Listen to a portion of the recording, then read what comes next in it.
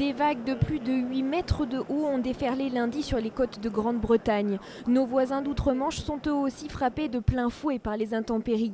Les zones côtières sont les plus exposées. Les coefficients de forte marée conjugués à la forte houle ont ainsi causé d'importants dégâts.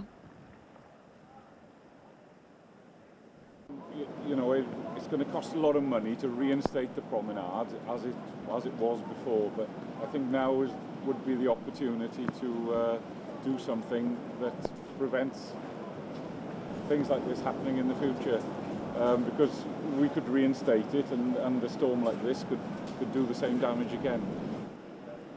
Pour les résidents, c'est l'inquiétude. Ces inondations ont touché plus de 200 maisons. We've been here 40 years, next October now. We've never had it in before. Never. We've never seen anything like it.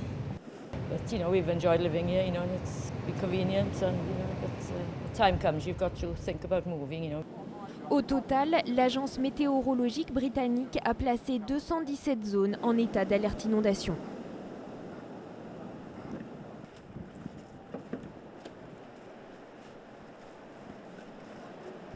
So I'd rather they tell me to get out here than take a risk and staying in.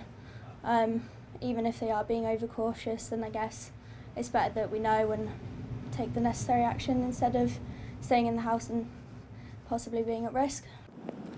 Ces derniers jours, au moins une personne est décédée et une seconde est portée disparue en Grande-Bretagne à cause du mauvais temps.